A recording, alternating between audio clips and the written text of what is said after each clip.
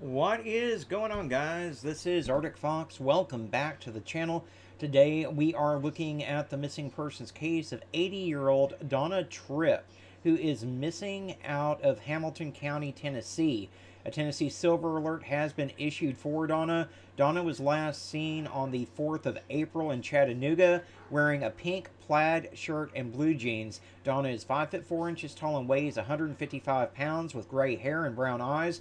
She does have a medical condition that could impair her ability to return safely without assistance. Donna may be traveling in a blue 2017 Chevy Cruze with Texas tag number RHC2388.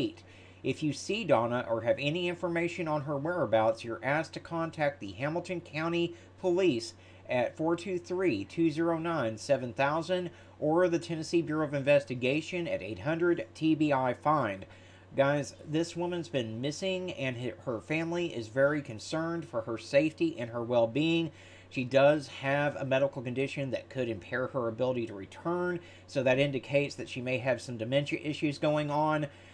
We definitely need to get her face out there, guys. Do me a favor, give the video a like. It does help more people to see Donna's face, and the more people that see her, the better the chances are that we can find her and we can bring her home safe.